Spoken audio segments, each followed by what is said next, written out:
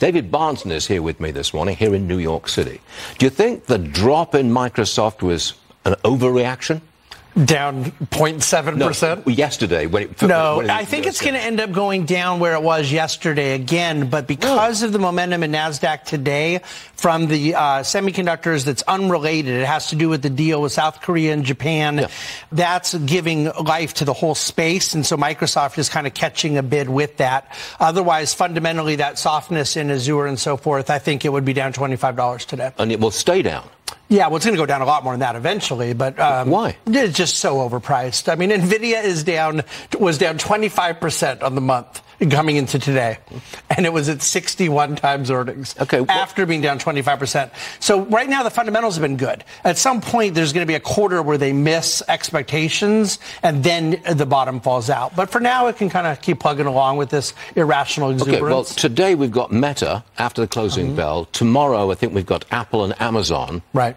Will what you're talking about with Microsoft is going to go further down? Will that affect these stocks, the tech stocks? But I'm not saying it will happen to Microsoft this quarter, next quarter. I'm saying eventually all these overpriced big tech stocks have to revert to the mean. The valuations are way too high. They cannot grow into these valuations. So they will correct. It's just a matter of timing. No matter what. They all will. No matter what. No question about it. Should I sell my Microsoft?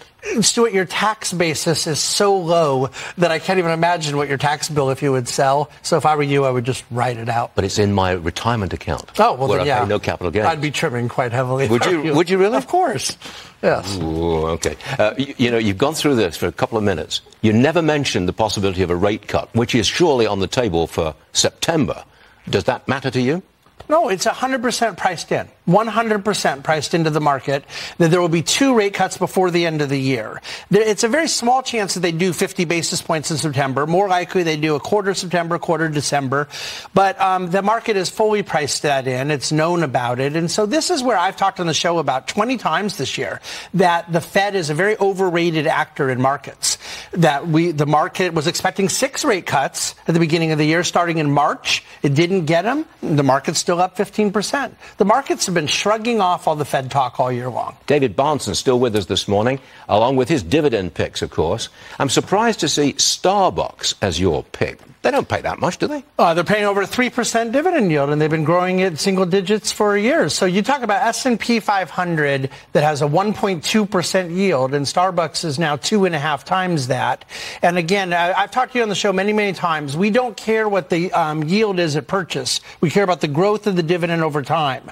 Starbucks is growing their dividend mightily. They have the free cash flow to do it, and now you have a 3% handle in a world interest rates are coming down, and the S&P yield is well below 1.5%. Just hard to get excited about a 3% yield. Yeah, I think that's because you don't want to hear me on the growth of dividend story.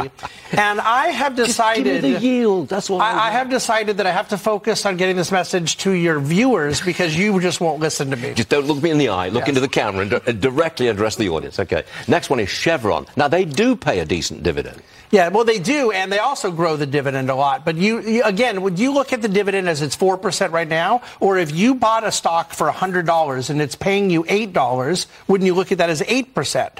See, that's the issue is over time, the dividend's growing. The stock price goes up too, Stuart. But Chevron, their yield on what we purchased it is 20% a year. That's what we care about. That's what Starbucks will end up being someday, too. Okay, you've convinced me. I don't think I have because we've had this conversation many times. We'll probably have it again, and too. We're going to have it again. Yes, sir. All right. David, you're all right. Thank you very much. Is he argumentative at this moment? I don't know. But he's a bi-coastal guy. You've got places on both coasts. What do you mean, am I argumentative? I'm never argumentative. I'm here to be persuasive and helpful.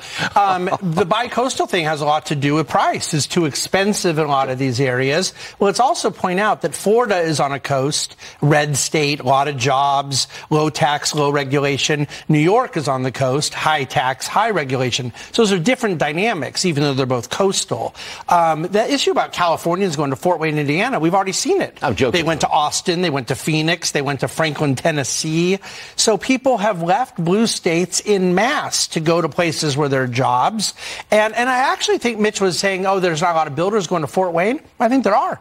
I think the builders went to North Carolina. They went to Tennessee. The builders are building where the states will let them. The high regulation that former President Trump referred to is not a federal regulation problem. It's states. It is. And there are certain states are allowing builders to come in and build supply. It's even certain counties within states. That's right. Yeah. David, thank you.